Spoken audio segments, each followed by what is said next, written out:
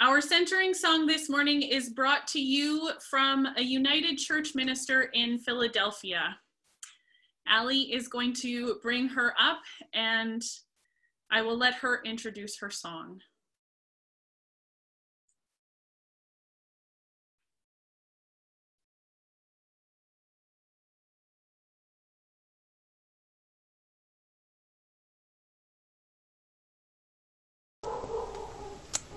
Hi, I'm Linda Noonan, Senior Pastor at the Chestnut Hill United Church in Philadelphia, part of the Power Interfaith family. As is often the case in our various religious traditions, it's the people who seem to have the least amount of power. The small, the women, the children, the poor, the queer, the sick, the broken, the outsiders, who end up making the biggest difference. In the Hebrew Scriptures, the story of Esther tells us of another time much like our own, where the world is a mess, a few profit off the bodies and the labors of the many, and it looks like there's no justice to be found. And yet, the message to Esther, someone who is a woman and an outsider, who risks her life for her people, is this: you were made for such a time as this. Spoiler alert, Esther goes on to save her people. We were made for these times, these painful, broken, difficult, powerful times. I've written this song, which you're free to use in any setting. It's a zipper song. You can add words to create new verses. The basic words are, we were made for these times, and like gold, we'll keep on shining. We were made for these times. I hope you find your voice in so many ways, and I hope that you will sing along. We were made for these times. We were made for these times, and like gold we'll keep on shining. We were made for these times. We will sing in these times. We will sing in these times, and like gold we'll keep on shining. We will sing in these times.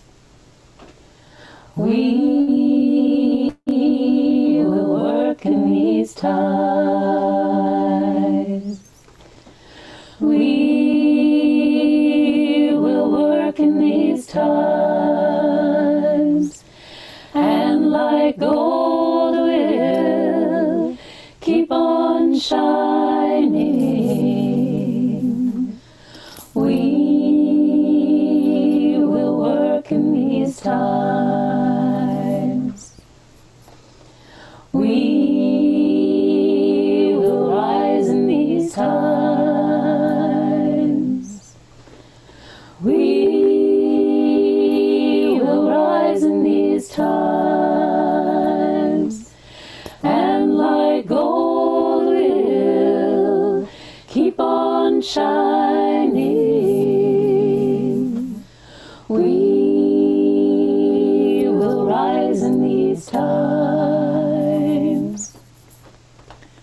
We were made for these times. We were made for these times, and like gold we'll keep on shining. We were made for these times. We were made for these times. Stay well, stay stay strong, stay rooted and connected. Amen.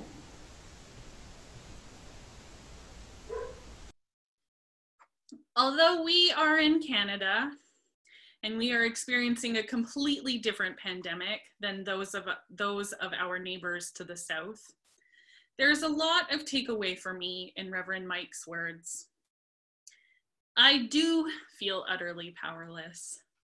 I am told that the best thing I can do is to stay at home, and that feels like a cruel joke. I want to be marching in the streets. I want to be rallying my congregation to write letters to officials demanding that they do a better job. Although I'm not exactly certain what a better job would look like, to be honest.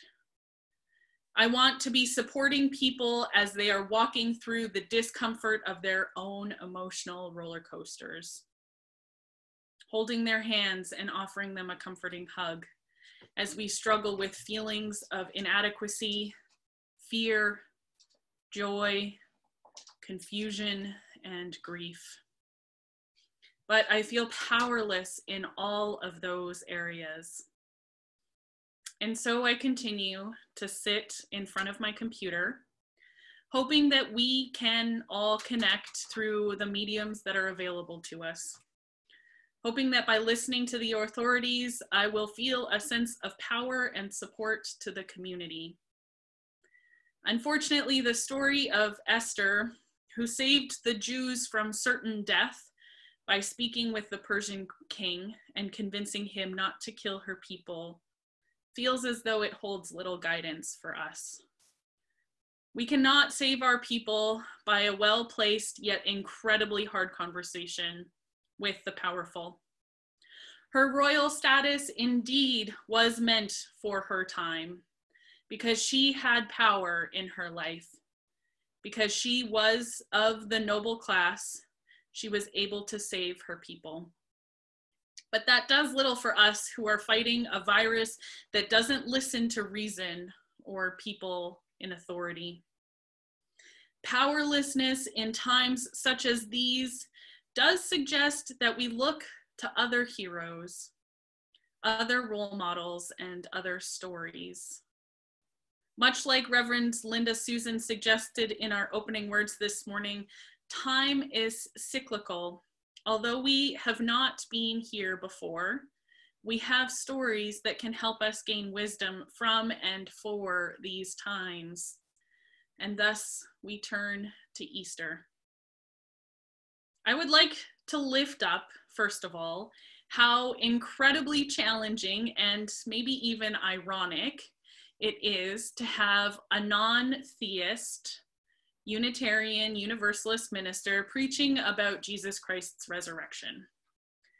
But not only a story of resurrection, the story of Easter is a story of hope and rebirth happening amidst this time of grief and death and devastation.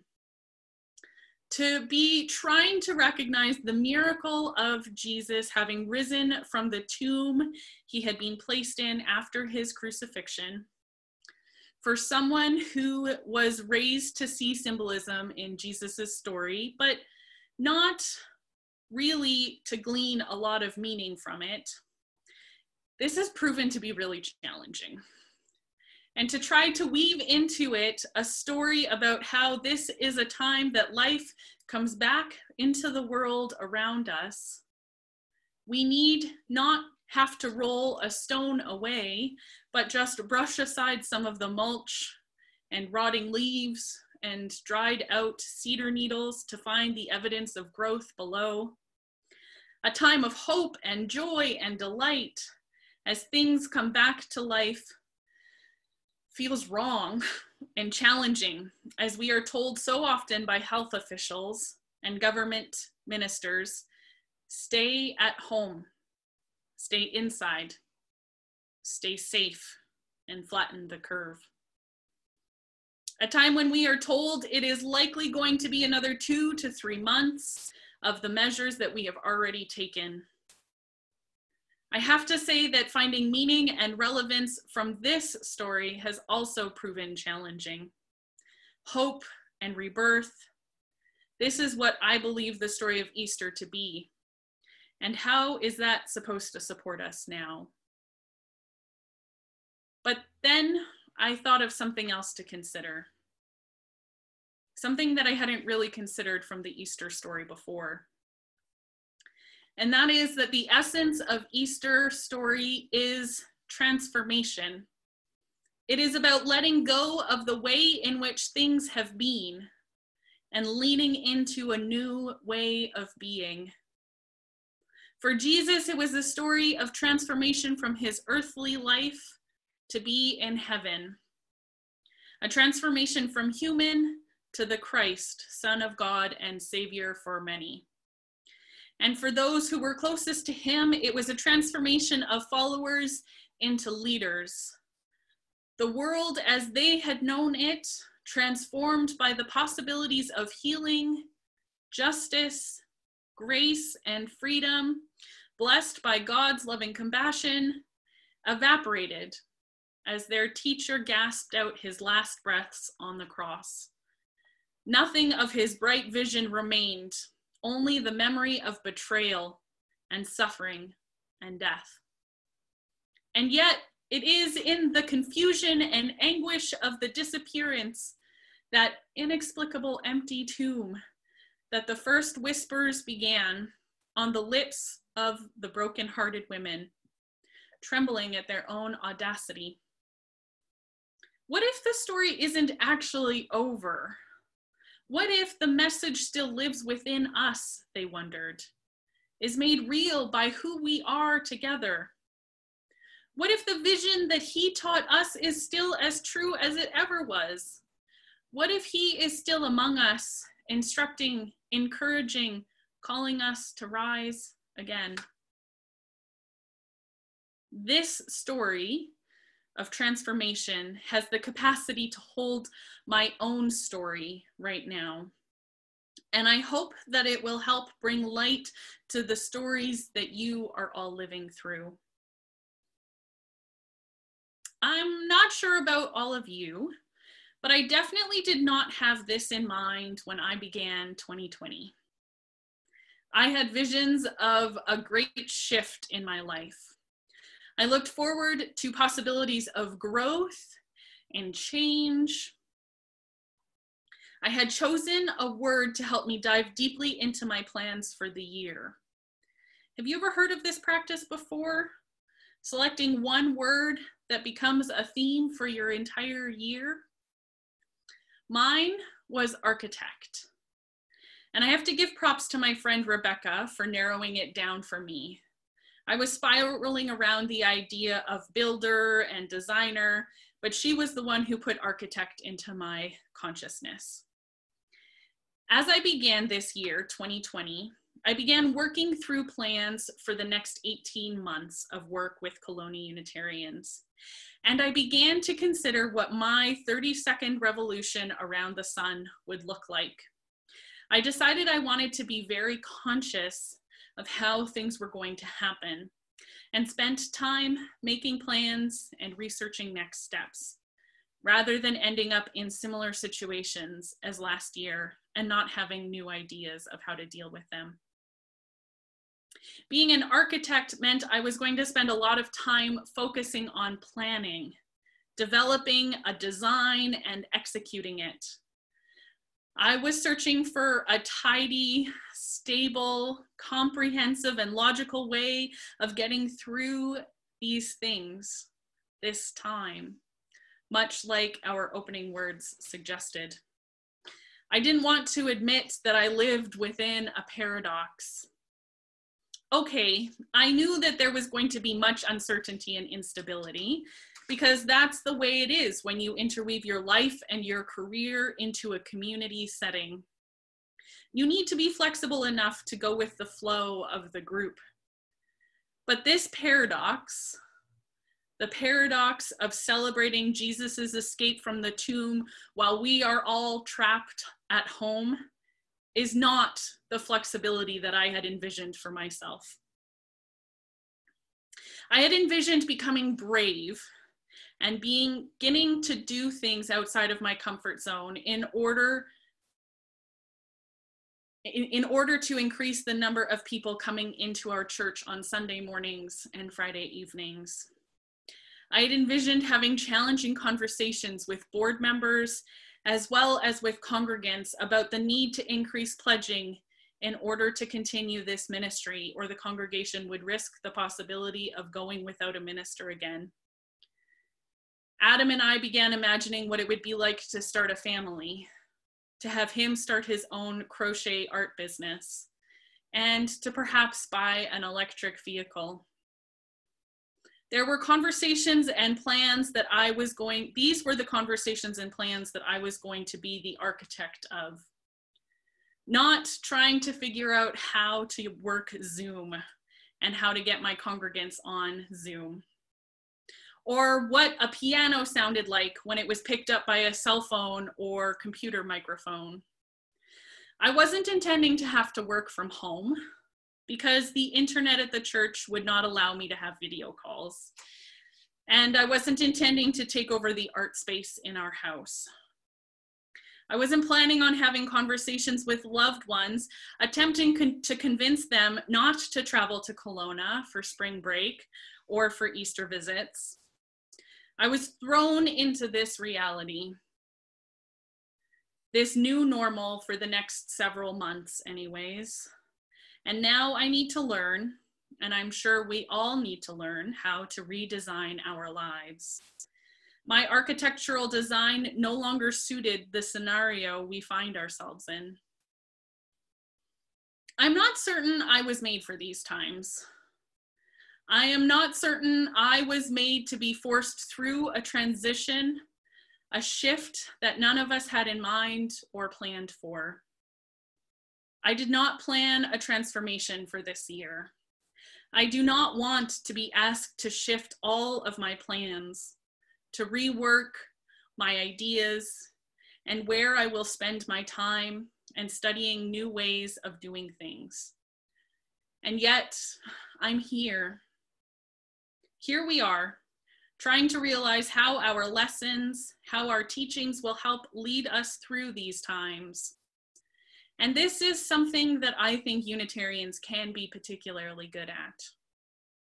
We recognize the interconnected web of all existence. We didn't necessarily need a pandemic to show us that. We recognize that our Savior will come from the community that we are building around us, not the death of someone from 2,000 years ago. I recognize that perhaps I was indeed made for these times, because I know that connecting people, telling them about our story, our religion, that offers life and peace and saving for so many people who believe that they were not welcomed into a faith community, is a message that I can share, no matter where I am and what kind of technology exists between us. And I know that there is a Messiah among us, actually within each one of us. So perhaps I was made for these times. Perhaps we were made for these times, this time of transformation. And here is a way in which you can help. If you believe in this story, that our Unitarian Church has the capacity to welcome and offer a community of hope and love and home for everyone, I would ask you to start inviting people to join us. There might never be a better opportunity than this moment, this time, right now, where your friends and family can hide behind a computer screen, where they don't need to wake up early and drive to a new place and meet new people. Help us transform this community. Next Sunday, the worship committee will be sharing an Earth Day service, a celebration of the beauty of this earth and an earth communion. And the Sunday after that, on April 27th, I will be sharing a Unitarian Universalism 101 service, describing what it means to be a people of collective liberation rather than personal salvation. And so each new person among us in the next few weeks will be able to have a more wholesome understanding of what Unitarianism is. We can help with the transformation of this community during a time when transformation is at its most challenging. Reverend Mike stated, "But the dream of a whole society rooted in cooperation and mutuality in the care for all of its peoples feels lost in this nightmare. Let us not lose that dream. Let us not lose the architectural design of a community rooted in cooperation and mutuality. Let us live into the story of transformation. Let us realize that we were made for these times, and we can share our story, even when we are feeling powerless. Let us reclaim this time and allow ourselves to live fully into the paradox of our lives and our universe. Let us make it so.